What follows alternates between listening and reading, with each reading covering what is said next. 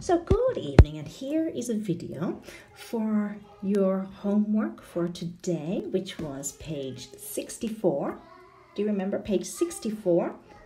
Exercise 1, vocabulary shopping. So a very quick video just with the corrections. Are you ready to take a look?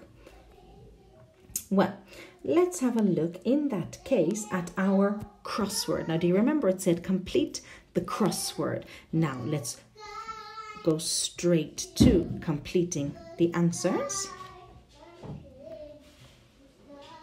Here we go. So let's have a look. Number 2, let's look at the clues down first. Now, well, we have the example now. When you shop online, you normally have to create an account now with your personal details. Something you want to buy is called an item. Now, can you see? There it is, 2 down, an item. Now, let's see, 5 down.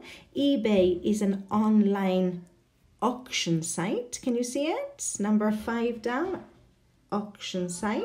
There it is. And number 7 down, Amazon is a popular website. There it is, where you can buy things such as books, computers, and clothes. Okay, now let's look at the clues across, shall we? So we've got, when you find something you want to buy on a website, you put it in your shopping. Number 3 across, your shopping basket. There it is. Can you see? Then we have number 4. You can make a in different ways. For example, using your debit or your credit card or PayPal. Well, what can you make? 4 across. Let's have a look. You can make a payment. There it is. Can you see? Then let's look at 6 across, I think is the next one. When you are ready to buy something, you go to the to the what? Let's find it. 6 across, you go to the checkout. There it is. And one more, number 8, you have to enter your delivery address so they can send your things to the correct place. And if we look at 8 across, just to check the spelling, there we have delivery. Very nice. So that is exercise A. Now, any problems there? Okay, let's move on to exercise B. Let's see. Let's move on to exercise B. Shopping in a shop or store. Let's see. So, I usually go shopping in my lunch break, so I don't have time to try on clothes, no? Probarse, no? There's always a long queue for the changing room, no? Probador. So I just take them straight to the checkout, no? La caja, to pay. I keep the receipt. Remember, we don't pronounce the P, receipt. I keep the receipt so I can change them if they don't suit me, no? Si no me quedan bien, si no me favorecen realmente, no? Sometimes I get the wrong size and the clothes don't fit. No me vale la ropa, no? I often take things back to shops, but the shop assistants don't mind.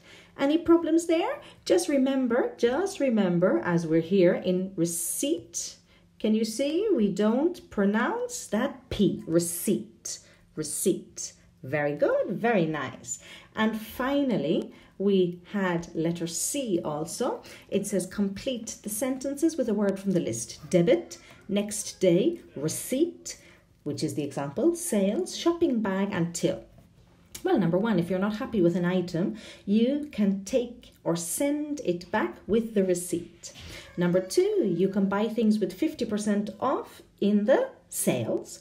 Number 3, when you've tried on your items, you take them to the till to pay, no? Que realmente es la caja registradora, the till, no? In shops in the UK, you pay 5p for a shopping bag, no? To carry your items home in. Excuse me, number 5, you need shopping bag. Don't forget, number 5, you need shopping bag, no? Number 5, websites accept credit and what kind of cards? Well, debit cards, and you can also pay with PayPal, no? And number 6, most online stores offer free delivery, but you need to pay for next day delivery. Very nice. Now, solo cuidado ahí con el número 4, lo vamos a volver a marcar, porque falta bag. Shopping, bag. Recordamos, ahí está, ¿vale? Very nice. So that's your homework corrected. Thanks for listening.